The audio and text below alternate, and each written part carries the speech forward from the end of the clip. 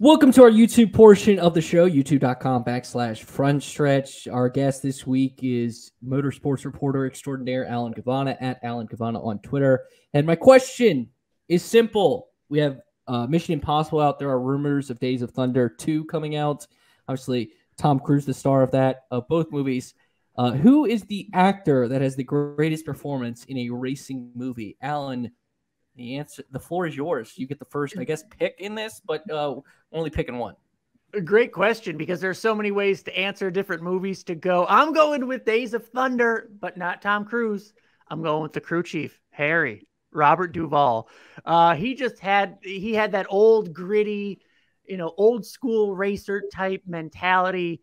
He had that down, and the way he would speak and the way he would talk to the drivers and the ice cream line and the way he would talk about, well, now, you do your thing my way and then you do your thing your way and we'll see who's best and all that stuff. I'm clearly no actor, but I loved some of those lines. I quote them all the time. A set of, special match tires that send you on the outside at Darlington. I thought Robert Duvall nailed that, Harry Hyde, Harry Hogg, basing it off him. And I just thought that was a spectacular performance. And as you can see, I got my little man Wallace here. He has an honorable mention.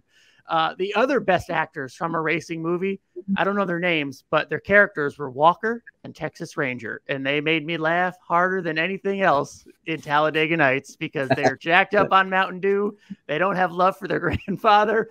And they said a lot of other funny stuff. So they come at you like a spider monkey. Yeah, they're coming at you like a spider monkey. Oh, yeah. Those two kids are pretty good. The capital of North Carolina is Washington, D.C. Yes, all that little stuff. I love their favorite hobbies are throwing war medals out in the lake. Yes. Chip. Too funny. Great question. Dalton, who is your pick? Oh, geez. All right. Well, so I got a serious answer, but unfortunately it's not a NASCAR movie. I'm going to briefly mention him after, but I will go with the NASCAR movie. And believe it or not, it's not out of Days of Thunder. So there's that. I'm going to be a little bit different. I'm actually going to go with Talladega Nights. And it's not Will Ferrell either.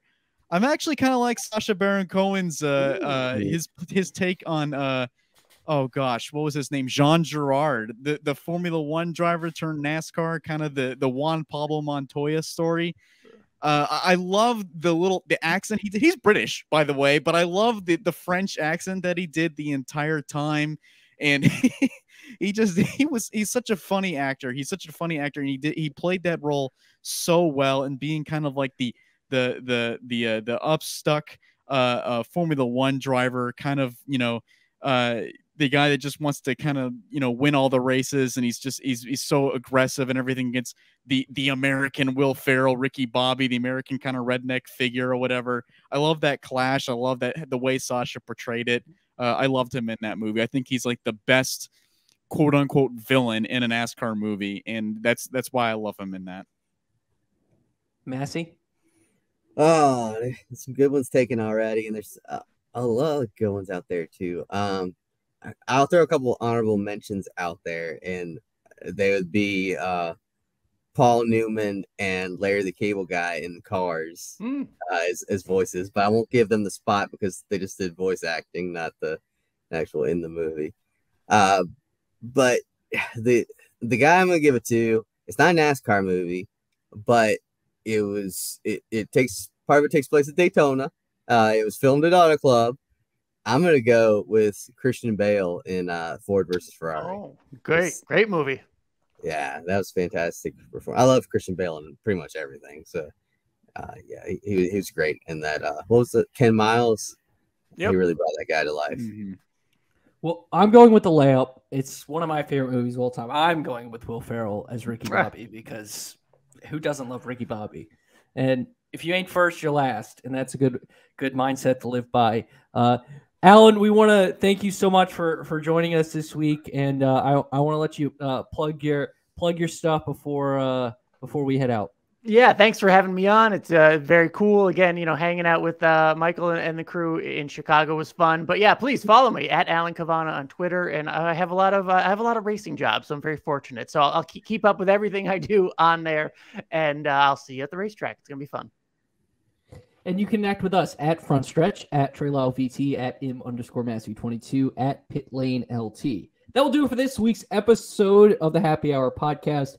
Next week, I'm on vacation. Brian Nolan's going to fill in for me. And we're also getting a little blast from the past. Some Front Stretch alum, Davey Siegel, will be our guest this week, or next week, I should say, as he'll hop into the Happy Hour show. Thank you so much for listening. Make sure you tune in to Bring the Heat with myself. I'm filling in for Brian this week on that as well. So tune into that. Me and Steven Stump will talk all things New Hampshire, preview Pocono as well. Thank you to Pocono Raceway for sponsoring this episode of the Happy Hour podcast. Thank you so much for listening.